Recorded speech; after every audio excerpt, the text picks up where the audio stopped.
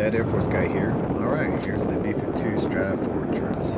It's one of the most iconic enduring bombers in the U.S. Air Force history. First flown in 1952, the B-52 was designed for long-range strategic bombing missions and nuclear deterrence. Now, today, the B-52H is the only model still in active service, featuring upgraded avionics, new engines planned for the future, and ability to carry a wide range of weapons from precision guided bombs to cruise missiles.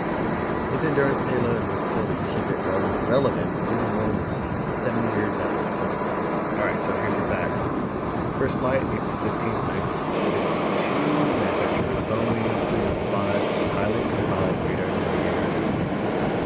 navigator, electronic warfare officer. Maximum takeoff weight is 488,000 pounds, range 8,800 miles, underfueled, top speed 650 miles per hour, armament up to 70,000 pounds of bombs, cruise missiles, and weapons.